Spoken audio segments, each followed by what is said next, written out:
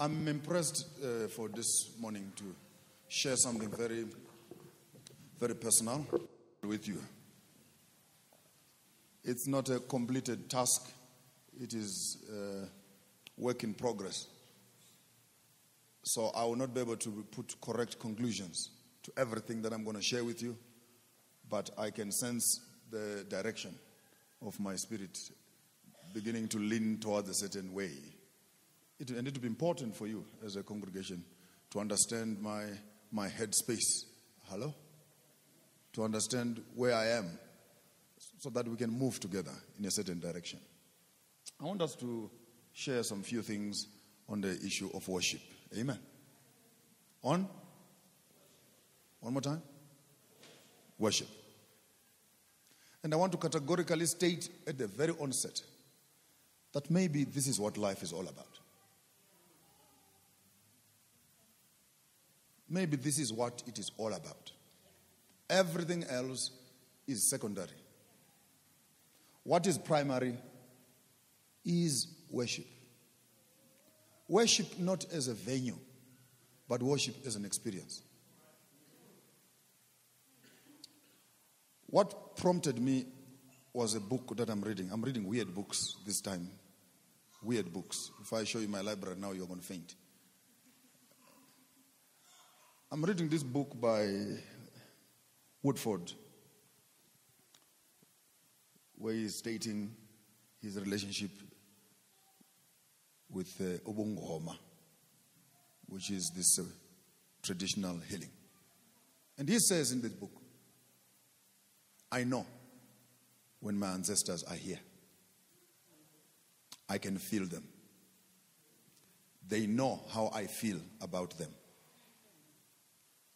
And I know also how they feel about me. And I think about them all the time. And I work with them. I put the book aside a little bit and I folded my hands and I said, can a Christian say, I know God is here with me. I feel him with me. Now, let me quickly put a disclaimer clause on the issue of feelings. People say don't bring feelings to church. As if feelings were created by the devil and they don't belong to worship. Don't make it emotional.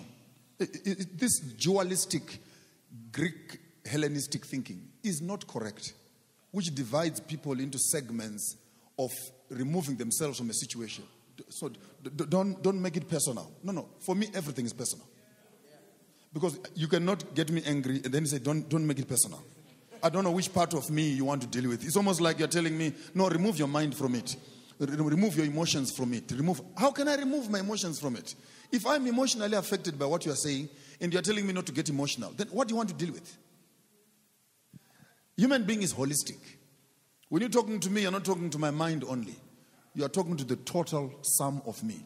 I see you, I hear you, I feel you, I smell you, I think you, I listen to you. You are getting the whole of me involved in your conversation. Depending what type of news you are giving me. If you look at me and say your brother is dead, by the time that news reaches me, it does things to me. It begins to evoke a certain amount. When you look at me and you see me beginning to cry, why are you worried? Because words have gone into me. And they have capacity to run into my system and unlock emotions and other things wherever they are. And I'll react to what you are saying based on how it is coming to me. Now, it would be very wrong for you to say to me, don't be emotional. Don't cry. Then what are you dealing with here? And I looked at this comment and my heart leaped. Because for once I discovered that Christianity is fake. I'll qualify why I'm saying that. It is fake as we are practicing it now. Because it is a Christ-less experience.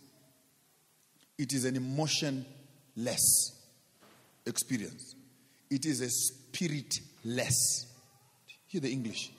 It's a spirit-less experience. Come with me. The Christianity that we have right now it has become a dogmatic, intellectual celebration, where we call people and ask them, do you believe in the Sabbath? Do you believe in the second coming of Jesus? Do you believe that your body is a temple of the Holy Spirit? Do you believe? In other words, we cluster these beliefs, and people are supposed to have a relationship with beliefs. People are supposed to gather the 27 or 26 or 22, I don't know how many there are, or 30 beliefs, and then put them around and say, lift up your hand if you believe this. So we write them on a piece of paper, and we give you a piece of paper and say, now raise your hand. Do you? Yes, I do. Next one. Yes, I do. And someone at the end of agreeing with those doctrines, by no ways have they admitted and agreed that they become an agent of spiritual occupation. Witchcraft takes nine months under the water. 3 years to 4 years of training for you to finally become a witch doctor. Ask me why they are doing that. They're developing the language of the spirit. Some of you who are younger in learning, I'll tell you why. If you want to know the game, if you want to know the war, you also need to know the enemy. There are 2 levels, if not 3. Those who were here last night, let's go together. There are 3 levels of life. Level number 1 is the level of materials. Come on. Level of benches, chairs, glasses, cars, and food. And many of us are stuck in the world of buying things and eating things. We want to see them, we want to touch them. We live to gather and accumulate materials. And we think that by having materials, our lives will become better. But around the whole world, people who commit suicide are not only poor people. In fact, it has been proved that rich people commit more suicide than poor people. Because in the abundance of materials, there is emptiness of quality.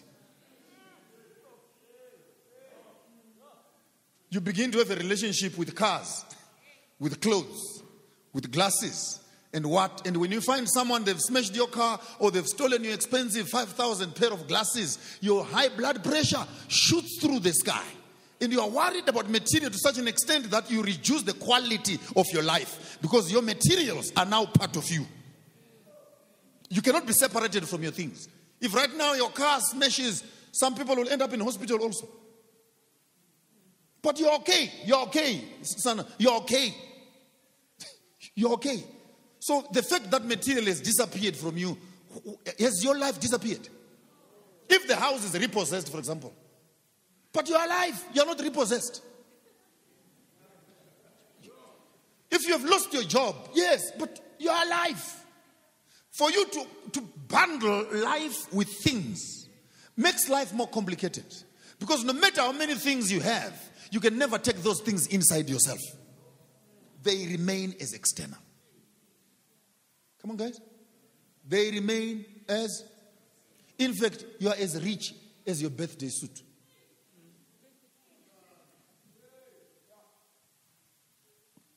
Naked I came, naked I go.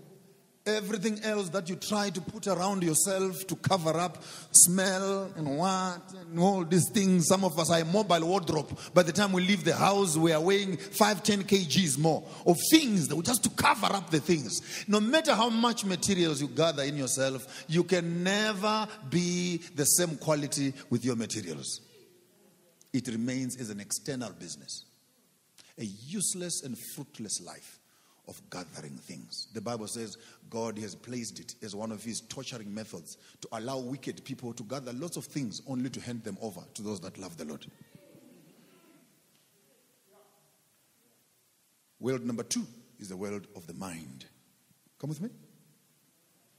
Let's go together. The world of the mind, it is an intellectual space where we make decisions. And we make these decisions sometimes based on our influences of our senses and making assessments. And the best way of thinking is observation.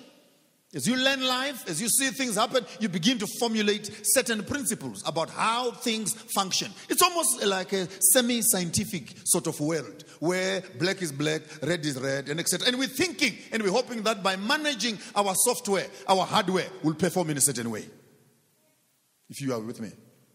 By managing your software, you can control your hardware, can you? Now you can hear what I'm saying, is it? You don't want your hardware to control your software. Then there becomes a very big problem. You're running around with your hardware everywhere, looking for, vandalizing stuff. But the mind becomes the center which is processing the activities that are happening in the body. A very intelligent space where people formulate things, but I have bad news for you. The fact that you are convinced about something, facts don't change people. Come with me. Facts don't change.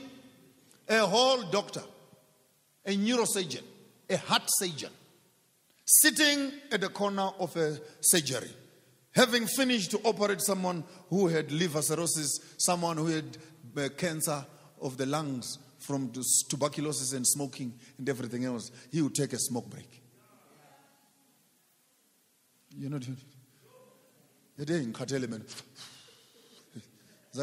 he is actually in the surgery. He knows exactly what this thing does. But he will go outside to go and get a smoke. I can't translate that to a Christian experience because I'll traumatize you. Because right now, all of us, if we are that doctor, if we are supposed to spin the whole thing and make it a sin business, none amongst us needs to be taught anything. So the fact that we know it does not mean that we do it. The fact that we know it does not mean that we live it. It's just a bunch of notes, information that is clogged in the minds of people. And people think that by knowing more, they become better. We have actually known more and done far much less. In the midst of knowledge, there is gross ignorance. Because true knowledge is experience. Are we on the same page, guys? True knowledge is. So world number one, you get materials. World number two, you think how you are going to get those materials. So you formulate methods, formulas, and what to run. But even with all the information given to you, the quality of your life most likely will not change. I must submit to you that our governments are working on world number one. Our educational institutions are working at world number two, but partially. They introduce us to formulas of slavery rather than formulas of success. Ask me why I say that. You can go and do an MBA tomorrow morning. Until you finish MBA, they'll never show you how to open your own company. MBA. Master of Business and Administration. And you graduate there with magma summa cum laude, golden strips and what around your neck. And still you don't know how to go to Cypro and open a company. Kuna bafana baseMamelodi laba bangafundanga nokufunda uzokushayela yonke lento at 10 minutes bambala. Because our institutions have never been interested in making you what you must be, rather than you working where I want you to work. Therefore, we have an industry of manufacturing slaves. We are educated in working for other people, not working for ourselves. And many of us are very good when it comes to working for others. Except when you say, whatever you're doing for Mulungu, do for yourself.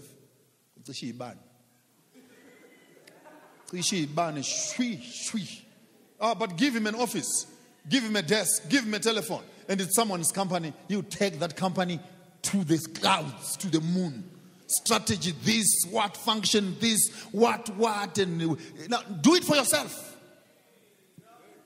Lights out. Why? Because in your entire life, you have never been told that you are a factory that can function by itself.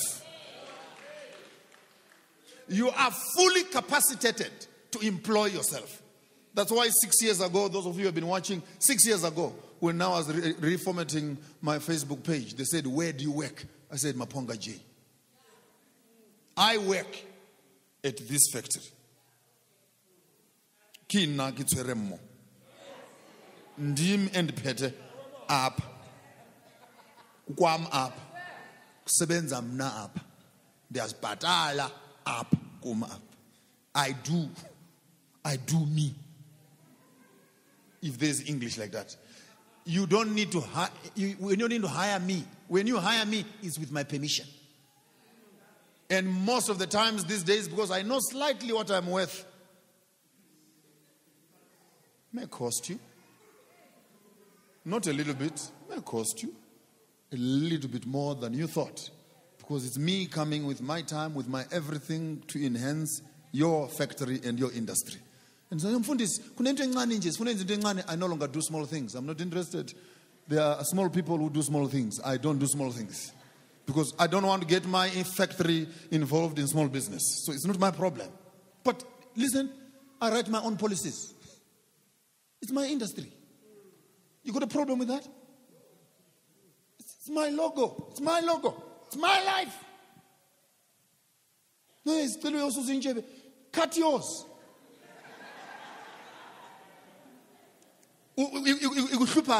Le eyam and west inamatele lagum inamatele.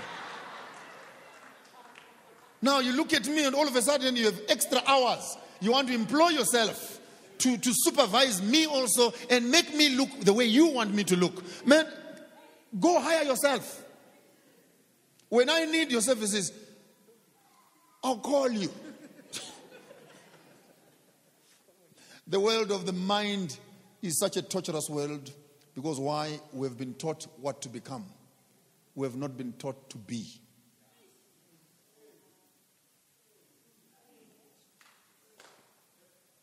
You didn't hear me? Can I say that slowly? We've been told and taught what to become a doctor, become an engineer, become an accountant, become this. And for you to become that, then you must do this and this and this to become that. And how many of us, after we've become whatever they say we must become, are happy with what we became? Then how come you're a teacher and you're busy doing construction? What's happening? How come you are a lawyer and you are working in a spaza shop? Exactly. Tell me one person who is here, who is qualified in their job and they are working in their job. Half the times we go to school and after we've finished learning, we start to discover we are not happy with what we have become. Let me not waste too much time on the intellectual world. The intellectual world is just introducing you to other people's foolishness and how to memorize it and also look educated. So when you are writing a dissertation, they don't want to know what you think. They want to know how much you know about what others think. Come on, guys. I'm not an intellectual weakling, so I'll share that with you. That's why we talk. The most critical part of writing a dissertation is citation. Dissertation is citation. You need to learn how to do footnotes and endnotes and quote other people, please, and put brackets. And after we have quoted the ones we think that they are good enough, then we look at you and say, now you are educated. Not that you have contributed anything useful, but simply you are reflecting other people's thoughts and say, now I also know what's happening. I mean, I've not read. Then I went to school to study music so that I can play with him. I can't read all those knob carries. I took up Prince for some time to teach me how to do music, and he would sit around there, there's a crochet, there's a quiver. And I'm looking at all those knob carries and I'm wondering, when am I going to start playing? When am I going to start playing?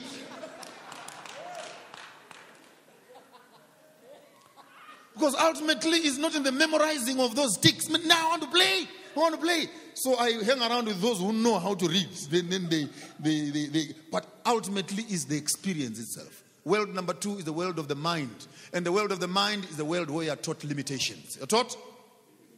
You can't do that. You can't do that. And where I work now in the music space, No, you can't do that. Who says I can't? But I've just done it. Who says you're coming from this chord, then you must move to this chord, and you must resolve on this chord. Oh, that's the way they teach you in class.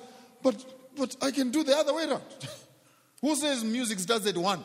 Why not start at 4? Why not 5? Why not 6? Why not on a 7 minor? And why not end on an 8th chord? Who cares after all? But school then tells you you can't. When I was doing painting, no, when you are painting, you must start like this. You must prime, then what? Hey, don't waste my time. I just took that paint and I painted. 300 paintings later, I'm looking, I'm saying, wow, good job, Maponga J. Good job. How did you do that? I don't know.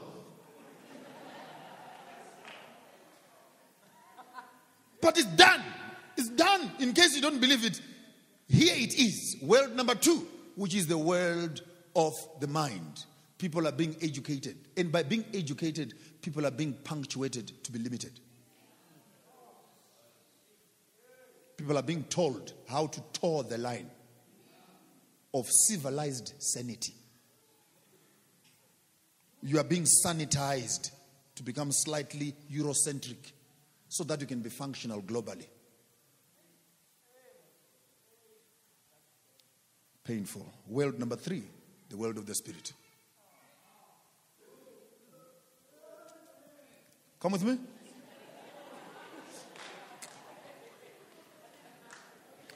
World number 1 is the world of. Come on, let's go together. Let's go together. World of. And world number 2 is the world of the mind. World number 3 is the world of the spirit. Come on, let me talk like a preacher. The whole purpose of the Bible is not for us to memorize doctrines, but to live spiritual lives.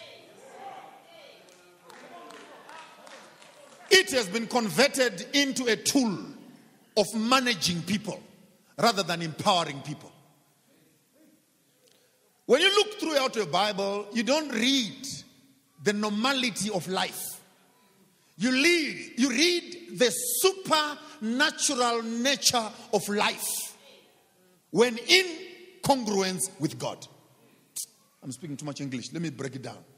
The Bible introduces the human being to himself.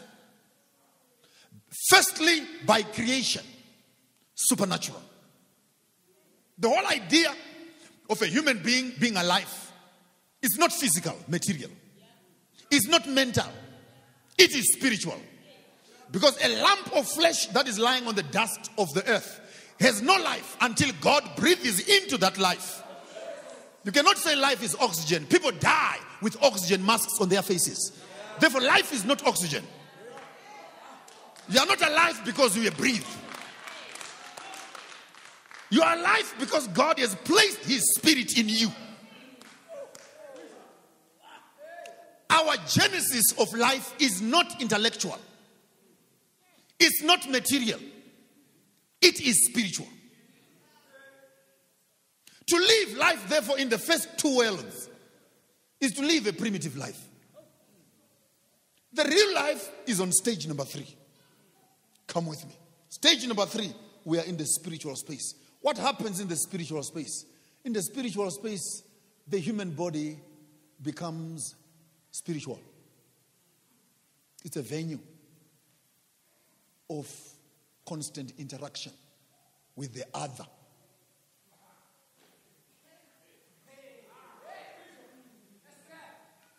It is no longer about you carrying your body, walking around a lump of flesh, caressing the face of the earth.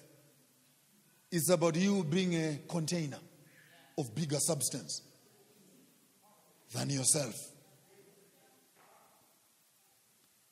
World number 3 is where I want to push you to. I know you're not comfortable, but let me try. In this world of the spirit, there are no limitations.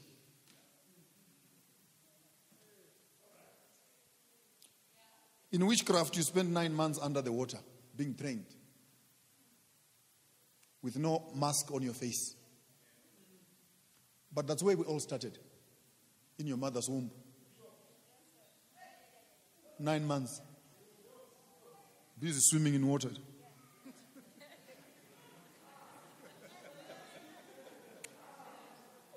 No, man, you are educated. You are educated. And I hope if I can appeal a little bit to your mental world, then you can come to the spiritual world.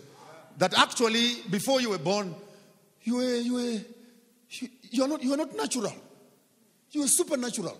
Because right now, take a human being and put him in the water. Now, some things will happen to you. But it does not mean that you can't do it. Because that's where you started. It's a science, which science does not want to teach us.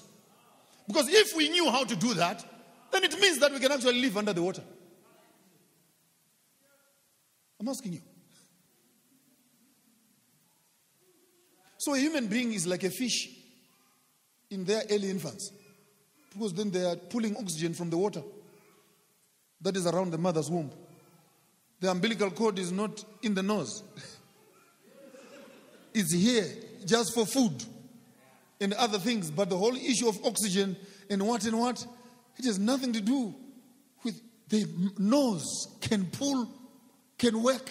You are not natural. If it will take me time to convince you, you are not coming from a natural space. You are actually coming from a supernatural space. I'll give you another one. The Indians do their trances. And then they take knives and poke each other. And then they hang things on their bodies as they are dancing in those trances. Under the radiology, they put those Indians guys. And as they are dancing, there begins to be like a line of energy around them. You know, like when you're looking on a car that is hot on a hot day. And there is that thing like that thing. You know what I'm talking about? Like a mirage. It begins to circle around the person. And the more they're getting into the trance, the line gets thicker and gets thicker and gets thicker. Now when you take a knife and you poke the person, the energy that is around them curves with the knife, goes through the human flesh to the other side without destroying the flesh itself. You can hang whatever you want to hang on the person. The person will dance throughout the whole ceremony. When the ceremony is finished, you come back to the person and pull out the knives, pull out the wires that you have put, and flesh comes back together and it leaves no wound. You didn't hear me? Because it can show us that the human body, when subjected to the spirit, the body itself and flesh transforms itself into another form that is not natural. Then you can walk on coals of fire. You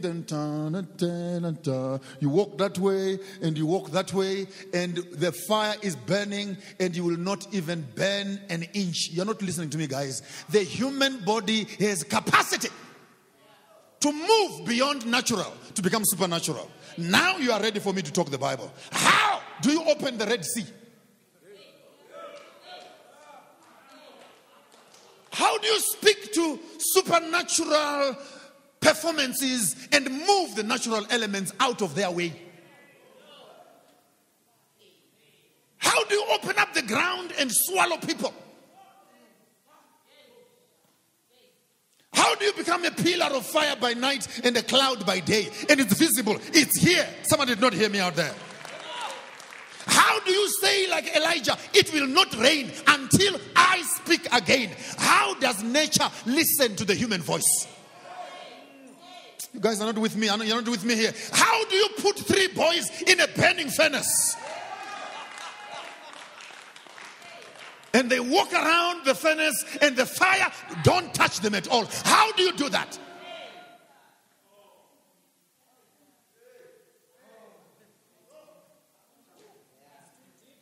How do you walk on the water? How do you break bread?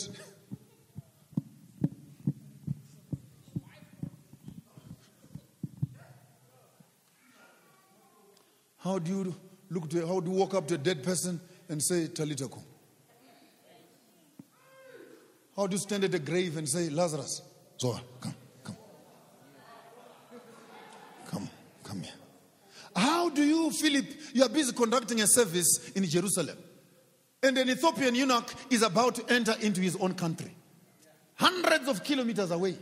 And the Lord says, we have some business to do at the borders of Ethiopia. Philip, Haziah. You think witch doctors do what is new? They fly in the night on broomsticks. Oh, come on. In the world of the spirit, Philip himself, then he's a witch doctor also. Because from Jerusalem, where he was conducting a service, the Lord transported him right across into Ethiopia. The Ethiopian man is sitting on his chariot. Kish. There's a man sitting next to him. Do you understand what you are reading, sir? No, how can I understand until someone tells me what it's all about? Amen. Jesus died. He was resurrected from the dead. And the man is getting, hey, man, here is the water. Here is the pastor. What can stop me from being baptized? Stop. They stop. They go into the water. Philip baptizes the man. When he finishes baptizing him, Philip is back in the vestry in Jerusalem where he was preaching.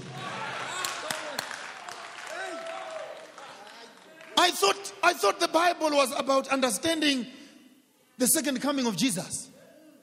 I thought it was about teaching us how to tithe, teaching us how to eat and etc. Ladies and gentlemen, the disciples are meeting in the upper room. And the Bible then says, and Jesus just walked through the wall. And he was in their midst. Hello, somebody? He was in their midst. This one says, no, but you are a ghost. You are a ghost. Who will not believe? Says, no, ghost, don't eat. Give me some fish. Give me something to eat. No, it can't be. He said, Zwagala, come, put your hand right here. Puts his hand and comes out with the blood. It's me. It's not a ghost. But in my physical state, I can hold, I can eat, I can touch. But I can walk through the walls. Someone is not with me here, guys. I am saying when you say in the Bible that you want to be like Jesus.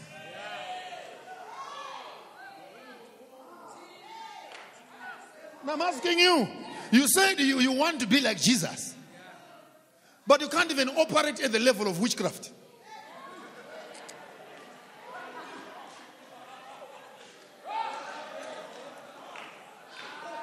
You can't live a life above food, later on to be educated, ultimately to be spiritual.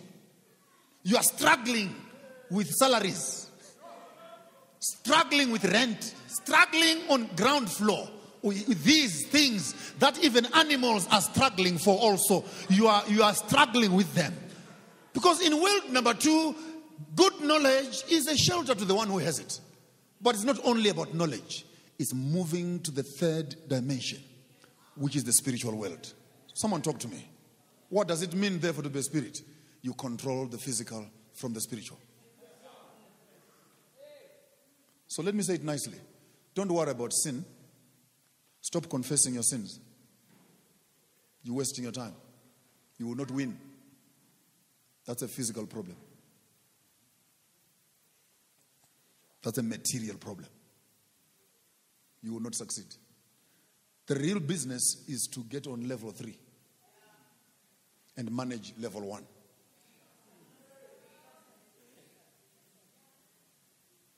Does that make sense? You want to move to the locus of control. Hey, that's English now. You want to go to the aperture of perception. You want to ascend from just being a mere physical person to becoming a spiritual person. What am I talking about? Develop the language of the Spirit. What does that do for you? You and God in conversation before your mouth can open.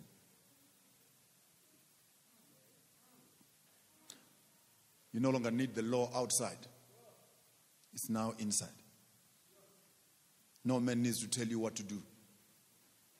God is now in conversation with you on the inside.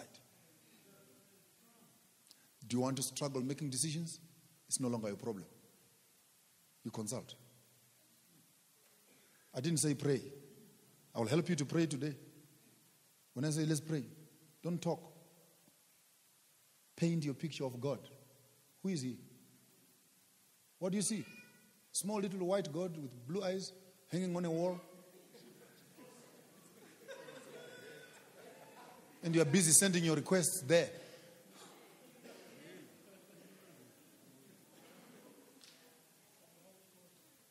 Really?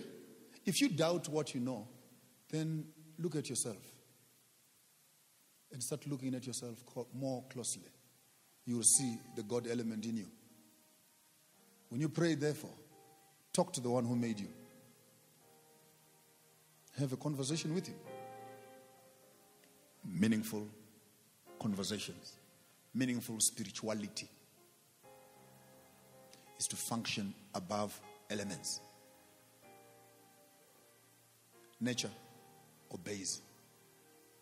Jesus says, greater things than these you will do. But we need the transformation of the human body into a spiritual body.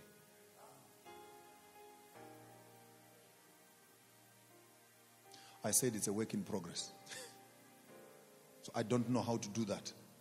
But we need to collect a new group of Christians who are willing to start the journey of meaningful spiritual lives. Not Christian lives. Not denominational people. When we take you for baptism, we are literally taking you to the same waters that witch doctors are baptized into. So that they become. They be. So waters of baptism are not just waters of baptism. That is an initiation.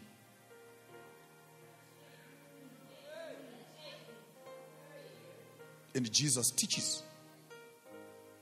You can't enter into the kingdom of heaven unless you are baptized of water and of the Spirit. You didn't hear that part there. Guys, do you read the same Bible? Do you read this? Are we reading the same Bible?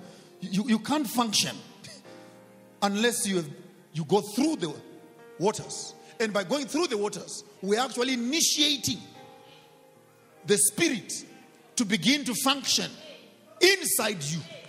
I am tired of physical Christians. I'm tired of those who just want to do, who are telling me to do. Stop telling me what to do. Start living. Be what God has intended you to be. I want to challenge all of us to start spiritual journeys. Spiritual lives are not just of food. Take moments of isolation, moments of reflection. Close the door to the world. Think. Commune with God. Have Him present. Invite Him in. If you are scared, then stop being a Christian. But this is what it is all about. But the most beautiful side of the story is that when God is in occupation, your life becomes supernatural.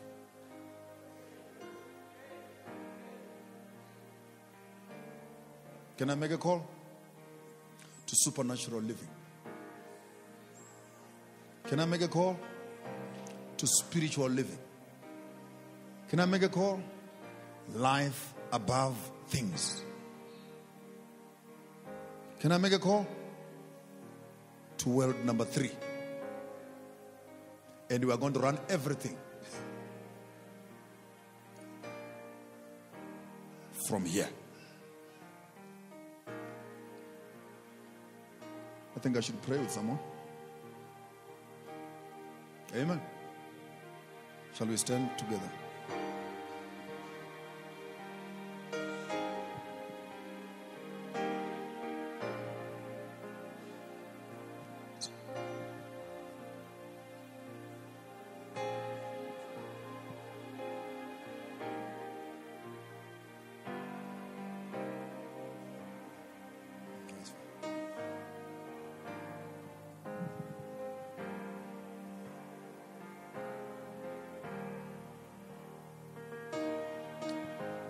And while we are, just hold it nicely. I want you to put this verse in your spirit for the rest of this week. Hebrews chapter 12. I think Hebrews chapter 12, verses, thank you, Lord. Verses 11, 12, 13, 14, 15, going down there. Put this verse in your spirit. it will transform your life. Around verse 18, that's when it gets real nice. It says, but you have come. Worship time is arrival. You have come. Where have you come? You have come to God. You've come to the church of the firstborns. You've come to the judge of all mankind. You have come together to worship with angels in holy convocation. In other words, moments of worship are not moments of loneliness. You literally must hold hands with angels while you're worshiping. You can close your eyes and transcend to the venue where it is happening. Someone is not with me here. The human body has an ability to move outside of itself and participate at the venue where it is meaningful. What am I talking about? Therefore, when you kneel down to pray, you have a permission to transcend through your mind into the spiritual world and hold hands with angels and worship in the presence. Are you there? I said 12. Chapter 12. You're on 11. You have come. I want to challenge you guys, men. Arrive. Get here. Get here. Get here. And when you get there, you will find me there, waiting for you. And I know by giving this message into your spirit, the Lord will unleash gifts, power. We start operating.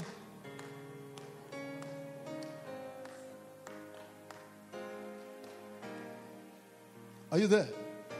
For you have come unto a mount that can be touched with no fire and blackness. Just if you grab the whole thing, you have come to the venue itself where you don't have to worship in loneliness.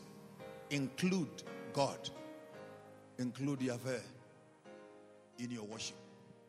Worship in the presence